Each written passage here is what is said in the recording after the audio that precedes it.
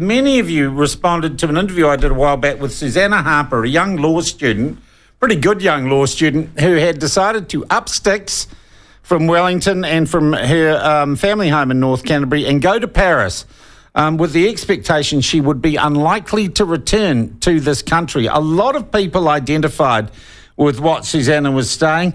I can privately tell you too, I think she was actually even offered a political candidacy from some branch of the National Party, which did not encourage her to stay in New Zealand. So a few days ago, I think a couple of weeks ago, she finally turned up in Paris, and she may well be sitting there.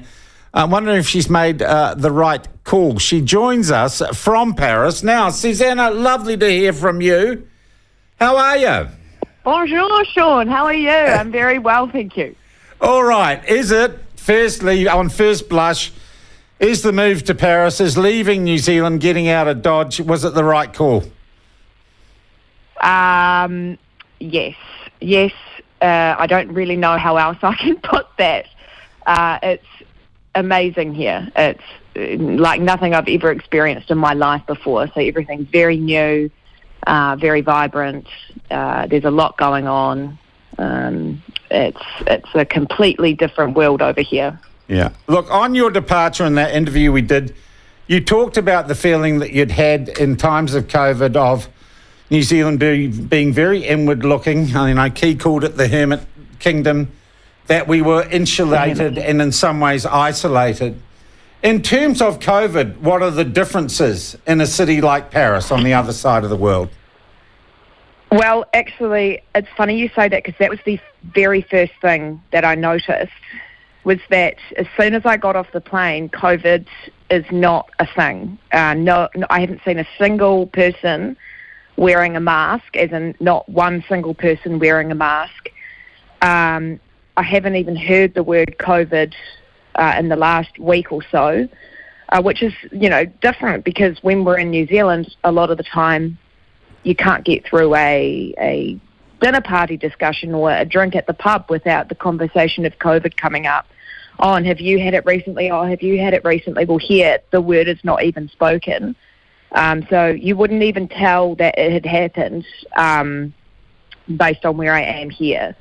Compared to New Zealand, literally the people you're mixing with there have totally moved on in their heads from the pandemic. There is no presence of COVID-19 here. Well, and you haven't had to wear a mask for days. In fact, when I walked into the airport in France, wearing a mask, just because I thought, especially I had a stopover in Singapore, and in Singapore they were relatively strict on masking. Even on the flight on Singapore Airlines, we had to wear a mask the whole time.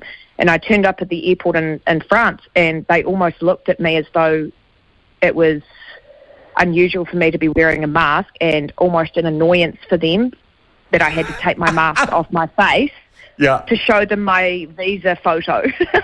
Like, can you please take your mask off? How does that feel? Because that is a big difference to here. How does that feel? I have never... It's so funny, because I am, for the first time in my life, in a completely different part of the world than I'm used to, but I've never felt more in touch with how I used to live and how I used to feel living. I mean, the thing is that you can just go out anywhere at any time of day, and the restaurants and the bars and the cafes are just booming. I mean, I just look around and I think these hospitality outlets must be making a killing because of how many people are just sitting around outside, inside. I mean, there's just a cafe or a supermarket or a restaurant on every second shop or on every corner, and it's just packed, and there's no one wearing masks or no one socially distancing even, so no one's even worried about being close to each other. Wow. Now, you're travelling, not travelling, you're there with some other buddies from New Zealand. We always travel in packs. Are their feelings the same around the COVID stuff? Yeah, I mean, we were so I travelled over with a fellow student from Victoria University. Her name is Ruby Lawrence. and it was just the first thing. It was the first thing we noticed. It was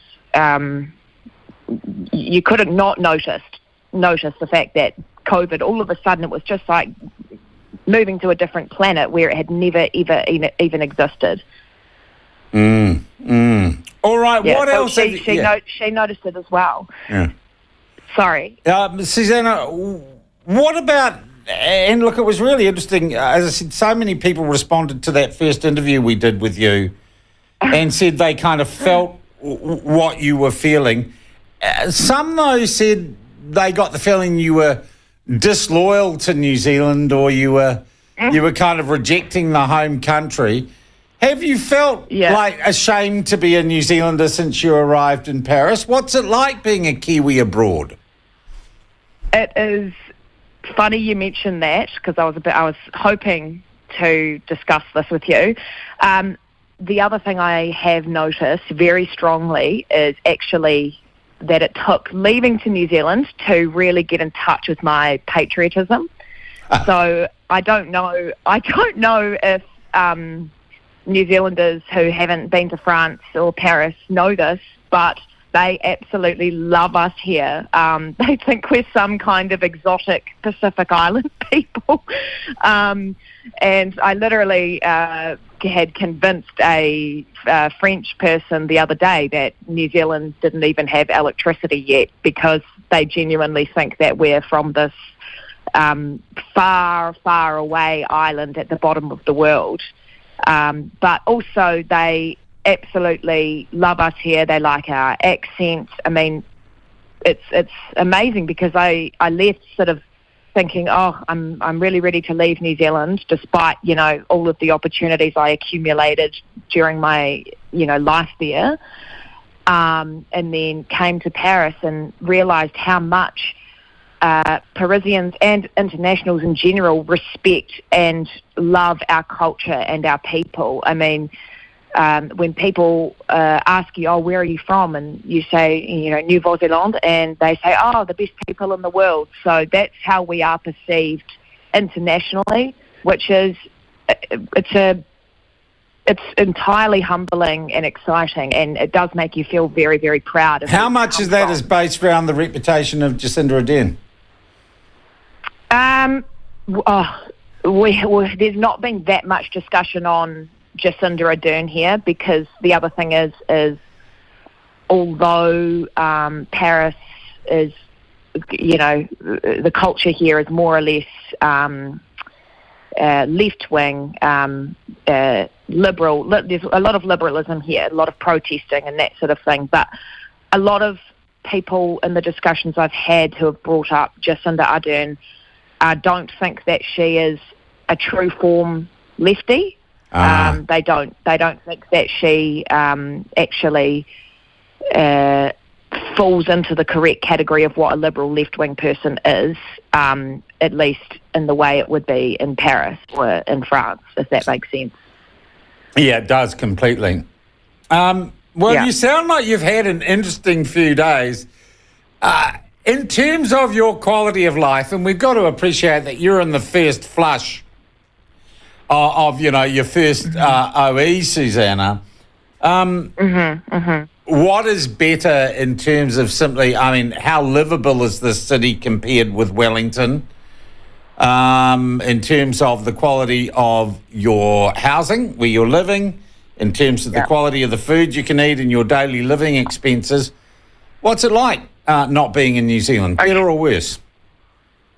Okay, well, obviously the food is far superior. I'm just going to put that one out there straight away. It's so good.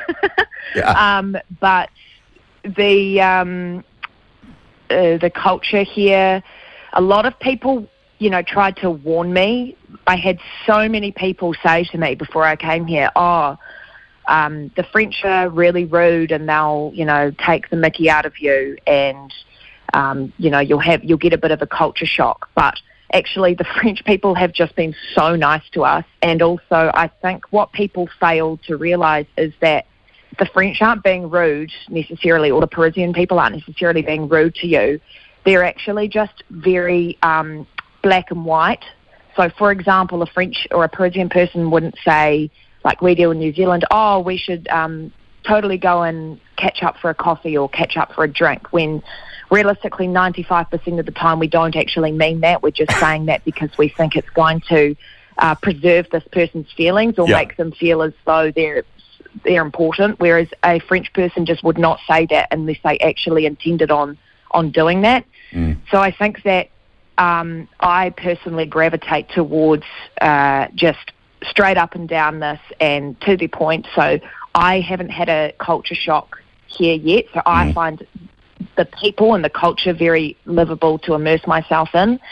In terms of the safety, it's really interesting because on the first night we arrived, Ruby and I stayed in a hostel, and for a couple of days we were in there, and we'd noticed that there was, someone was clearly in the bed down the end of the room. They had a lot of their stuff there, but we hadn't seen them in 2 days. So we asked the roommate, our roommates, oh, who was this person, and where are they? And they all said, oh, he's this German guy, and we met him, but he just left a couple of days ago. And I said, well, Ruby and I just both looked at each other and said, you guys, we need to go and alert the front desk. Like, he could be murdered. We were freaking out, and they all just laughed at us. I absolutely thought it was just bizarre that that's what we thought had happened to this person who had not, come back and gone got missing for a couple of days. Yeah. Yeah, I mean, he came back and told us that he had a French boyfriend, so that's where he was, and that all made sense. But he was absolutely found it hilarious that we were so worried about him, and he said that he's never been in a hostel where people have worried about him when he's not, like strangers have worried about him when he's been like not there for a few days. So it's interesting. I think that really, I think that also goes to our culture as well.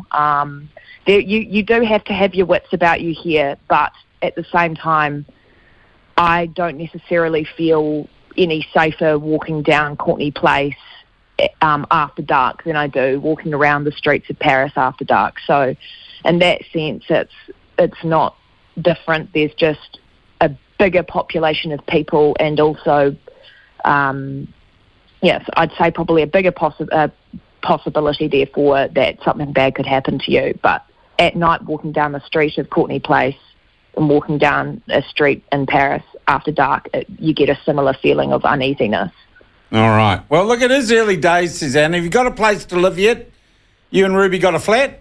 Yes, we do. So we have a lovely apartment in the 5th arrondissement, which is a lovely area of Paris, and the rent is similar almost to the dollar to what I was paying in my Wellington home. Which was up on top of the terrace, your flat there, wasn't it? Yeah. It was, yes. Yeah. And it was a great place, but yes, I pay the same amount to live in possibly the most desirable location in all of Paris. Wow. All right. Well, we've got to let you get settled in. On balance, though, do you still feel you made the right decision? Is it what you expected? And don't forget, when you left, you said it's unlikely I'll come back, but you have found a new sense of patriotism in just a few weeks. You still feel like this is for you, living away from New Zealand? I just feel so much more exposed to put it so simply, the world. It is just so multicultural, cosmopolitan. I mean, it's so much more integrated here, even, as in New Zealand.